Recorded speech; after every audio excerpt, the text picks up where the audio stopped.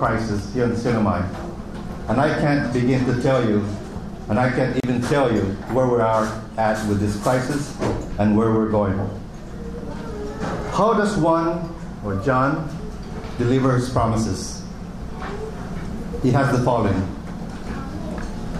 You can compare and contrast these candidates. Ask about his character. How has he lived his life? How does one candidate live his life? Has he been a good person? Has he contributed his time and energies to our community? Ask about his honesty and integrity. Has he exhibited honesty in his dealings with you? Has he exhibited honesty in dealings with other people in our community, with our guest workers, with our visitors? And question his intelligence and ability to learn and understand.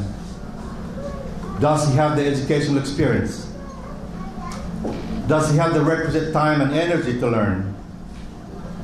Has he spent the time educating himself on issues that affect all of us? Does he possess the ability to deal with others in a personal and professional way? And I submit to you that as you consider the character, the credibility, the education experience, intelligence of each of the candidates, I submit that John has the trait and he'll be an excellent choice for a delegate to represent us in Congress.